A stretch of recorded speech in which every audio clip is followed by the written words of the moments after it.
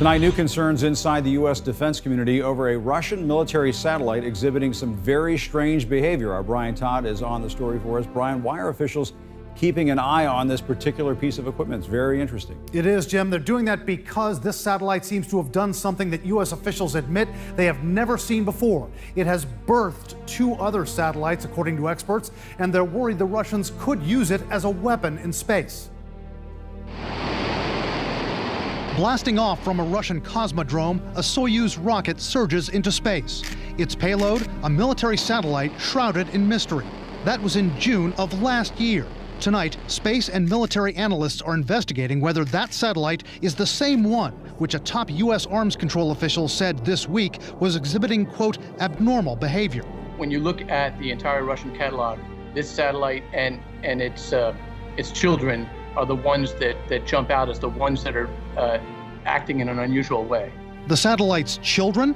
Experts at the firm Analytical Graphics, who've analyzed this satellite, believe the larger Russian satellite, quote, birthed a smaller satellite a couple of months later. Then, a couple of months after that, the smaller Russian satellite birthed an even smaller satellite. Almost like a Russian nesting doll. The Russian Ministry of Defense even announced the first birthing, saying the smaller satellite would, quote, inspect the condition of the larger one. But experts are worried the Russians could be testing it out for military purposes. The fact that it's the MOD announcing it, the Ministry of Defense announcing that, and it's a secret mission, clearly that's, even if it's a test satellite, it's got some kind of military purpose in what it's testing. What kind of military purpose? The Pentagon and U.S. Air Force Space Command won't say specifically what they believe the Russian satellites could do. But tonight, a U.S. military official tells CNN the Russians and other adversaries have turned space into a, quote, war-fighting domain. You could see the evolution of that technology in that a single satellite could then sort of give birth to multiple smaller satellites, which would principally be potentially kinetic weapons. Of course, we're thinking later on to the future. This possible threat is one reason why the Trump administration has been pushing so hard for a so-called Space Force. Space Force! U.S. military officials have told CNN the Russians have already developed a satellite called Cosmos 2499. They've nicknamed it Kamikaze because they say it could at some point have the capability to go on the attack and slam into American satellites. Experts say the Russians could use satellites to jam American satellites, intercept or disrupt crucial communications. A lot of our image surveillance reconnaissance means are space-based, so it's really more the United States' ability to see in support of its forces that potentially is threatened. The Russians are flatly denying the U.S. assertion that they're trying to weaponize satellites. Ничего нового мы не услышали. The same unfounded, slanderous accusations based on suspicions, on suppositions, and so on and so forth. In denying that they have weaponized satellites, the Russians are again pressuring the Americans to join a treaty that would ban weapons in space. The U.S. government has resisted joining that treaty, saying there's no way to verify that Russia and China are curtailing their weapons, and U.S. officials say the treaty has too many loopholes to allow those countries to actually build their weapons capability. Jim, looks like we have a genuine arms race in space going on right now.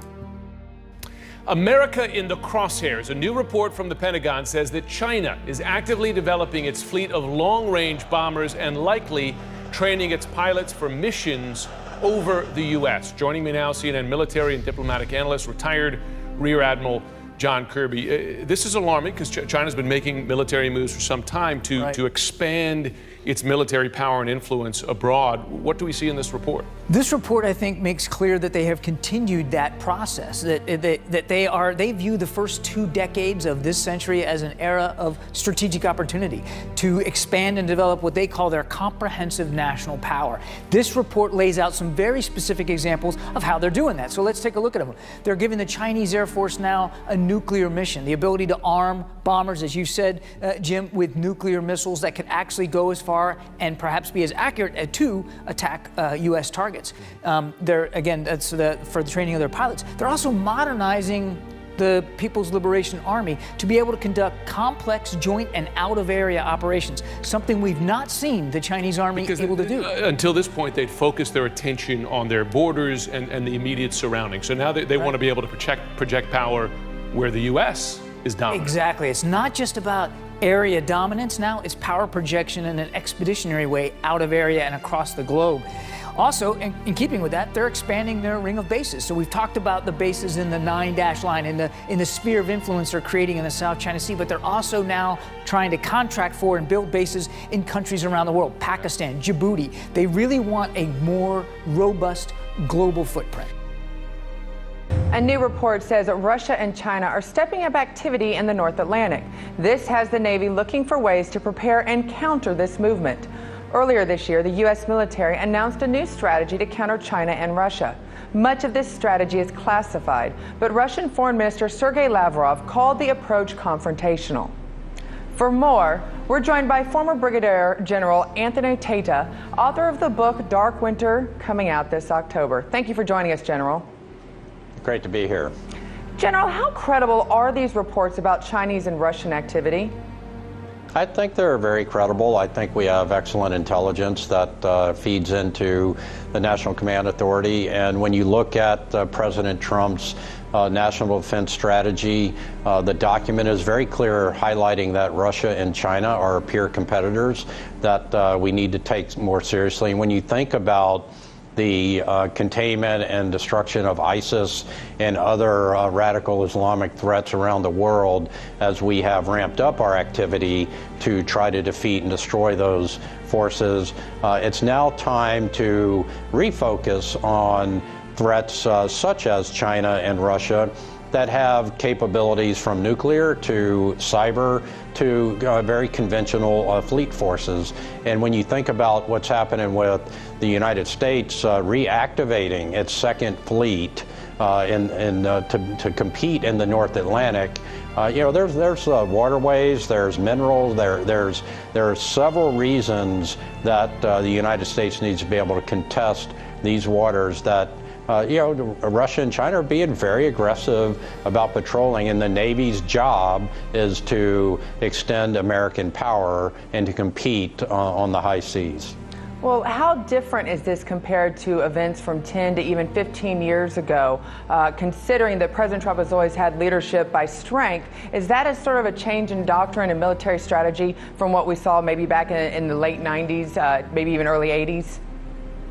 Well, I think President Reagan, increased the Navy by hundreds of ships. So that was the original peace through strength, within our recent memory. And now I think President Trump is bringing that back. What we saw under the Clinton era and even under the Bush era, and particularly under the Obama era,